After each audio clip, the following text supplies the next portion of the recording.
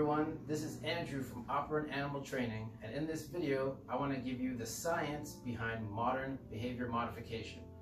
What it is, where it comes from, and why you should be using it. I'm going to try and make it as clear, concise, and fun as possible, just like I hope you are doing in your training sessions. In the early 20th century, some key scientists were attempting to understand behavior from a more scientific perspective. Ivan Pavlov and his famous study of salivating dogs, i.e. the learned association between two events, gave us classical conditioning, which is when an unconscious, involuntary, automatic response is paired with a stimulus. For example, our clickers are classically conditioned. They have no real meaning at first, but the sound takes on new meaning when it is quickly and predictably followed by some food, a primary reinforcer. It's a learned association. The bell or clicker is a secondary reinforcer and also a bridge. While our goal is to teach our animals to respond consciously to our interactions with them, it's important to understand how classical conditioning works and how it differs from operant conditioning. So I decided to employ operant conditioning techniques, building on the works of Thorndike and B.F. Skinner. Yet by this time next week, I believe I can have her jumping out of a pool, balancing a beach ball on her nose. Classical conditioning forms an association between two stimuli. Operant conditioning forms an association between a behavior and a consequence. In 1905, Edward Thorndike published The Law of Effect, which states, responses that produce a satisfying effect in a particular situation become more likely to occur again in that situation, and responses that produce a discomforting effect become less likely to occur again in that situation. His experiments also demonstrated that punishment did not necessarily weaken the bond between a stimulus and a response, and that reinforcement was far more effective at shaping behavior.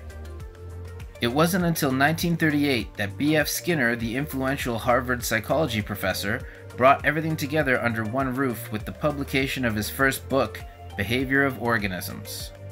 What is operant conditioning? Now, rewards and punishments are what the layman thinks of. Well, they're special cases, but they're not general enough to cover the thing. You get an organism doing something, and if you then make a reinforcer contingent upon what he's doing, he'll tend to do it again.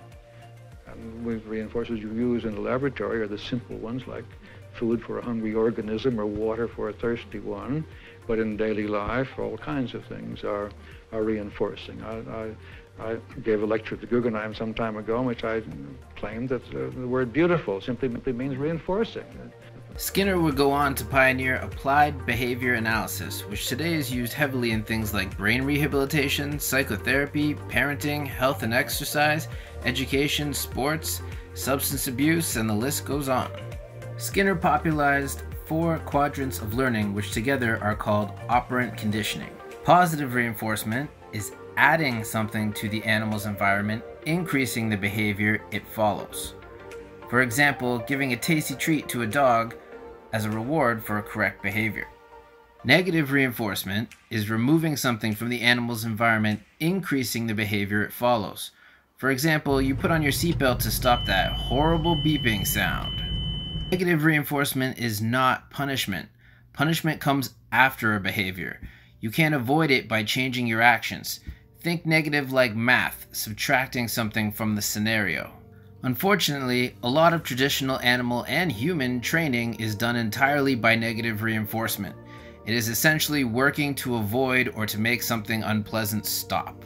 Negative punishment is removing something from the animal's environment, decreasing the behavior it follows. For example, you end the training session, removing the opportunity for reinforcement following an incorrect behavior. Positive punishment is adding something to the animal's environment, decreasing the behavior it follows.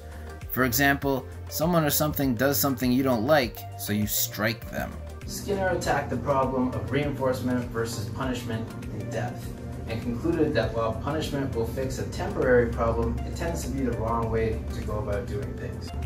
When you introduce something aversive as a consequence of behavior, you are telling the animal what they did wrong instead of what to do, and then hoping that they will generalize the punishment. 2 graduate students of Skinner, Marianne Breland Bailey and Keller Breland, recognized the commercial applications of operant conditioning and founded Animal Behavior Enterprises in 1943. Together, they established the field of applied animal psychology, and most modern animal training programs can trace their origins to them. After Keller died in 1965, Marianne married Bob Bailey, who had been the general manager for ABE since the early 60s, when they were training dolphins for the U.S. Navy. The pair said, at the beginning of this century, in slightly over 100 years of combined training experience with over 10,000 animals from over 145 species, we have used punishment about 12 times. Reward the good behavior. This brings us to the present day, and important industry leaders like Ken Ramirez, Karen Pryor, and Terry Ryan are continuing to inspire the next generation of animal trainers like myself to keep advancing positive reinforcement-based training in programs around the world. Crate training is an essential component of any animal training program.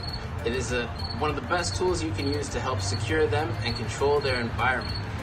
A good deal of training time and energy should be devoted to making sure your animal loves being in their crate. Whatever you do, do not just lock them in there and leave them alone. They should be introduced slowly and in a fun way.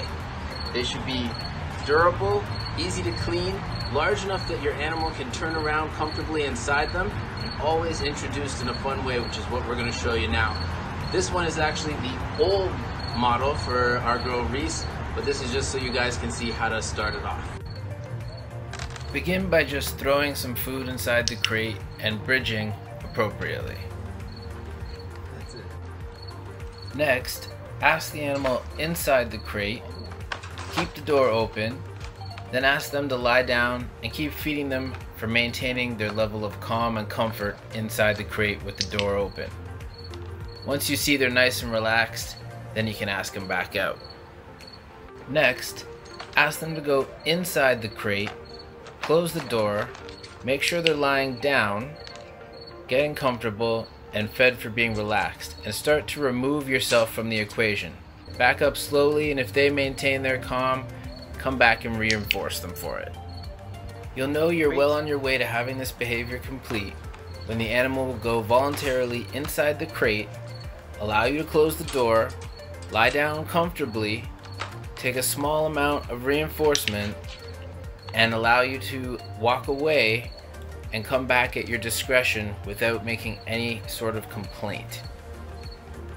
Continue to work on this until you've built up long durations of up to 4 hours at a time. By the time they are around 4 months old is when they can start to be left alone for that long. Thanks for watching. We hope you enjoyed it. Don't forget to like and subscribe for more great content. Got a question?